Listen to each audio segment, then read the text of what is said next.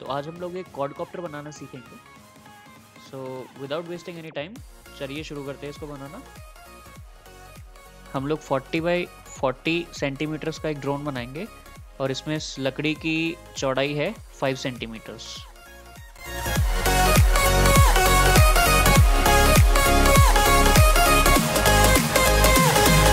Strength के लिए मैं ये दो लकड़ी के पीसेस यूज़ कर रहा हूँ। एक को ऊपर की तरफ चिपकाएंगे और दूसरे को नीचे चिपकाएंगे। अब इस तरीके से हम इसको ग्लू कर देंगे अच्छे से।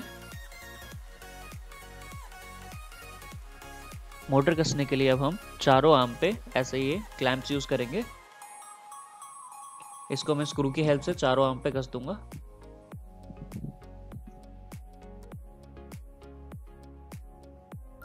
चारों मोटर्स को अब हम एक्स मोड में अटैच कर देंगे इस फ्रेम के साथ।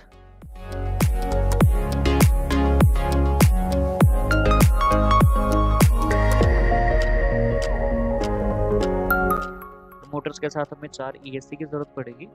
इनको हम इस तरीके से लगा देंगे और कुछ इस तरीके से कनेक्ट करेंगे कि सारी ESC के जो पॉजिटिव वायर है वो एक सिंगल यूनिट निकल के बाहर आए एंड नेगेटिव वायर है वो एक वायर निकल के बाहर आए, ताकि हम उससे बैटरी कनेक्ट कर सकें और चारों को साथ में पावर अप कर सकें।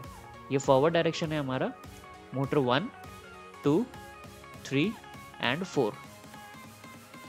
ये क्लॉकवाइज, ये एंटी क्लॉकवाइज, ये वाली मोटर क्लॉकवाइज और ये वाली एंटी क्लॉकवाइज घूमेगी। तो इसी मोड को ध्यान में रखते हुए हम इसको कैलिब्रेट करेंगे। सबसे पहले एक्सेलरोमीटर कैलिब्रेट कर लेंगे।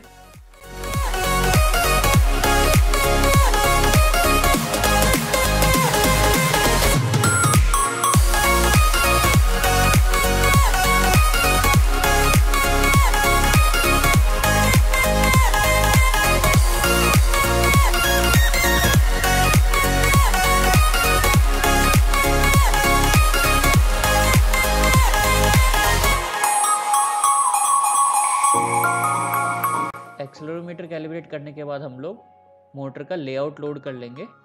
एक लोड मोटर लेआउट करके ऑप्शन होता है इसमें, उसमें जाके हम क्वाडकॉप्टर X सिलेक्ट कर लेंगे।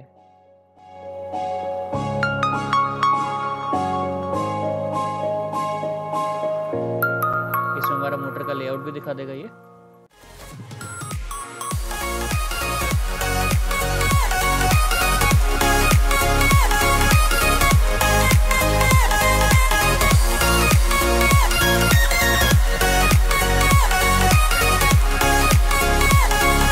अब इसमें हम प्रोपेलर्स इंस्टॉल कर लेंगे, क्लॉकवाइज और एंटी क्लॉकवाइज का ध्यान में रखते हुए,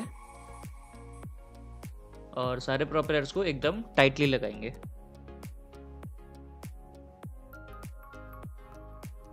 इसके रिसीवर के कनेक्शंस आपको इस वीडियो के डिस्क्रिप्शन में मिल जाएंगे।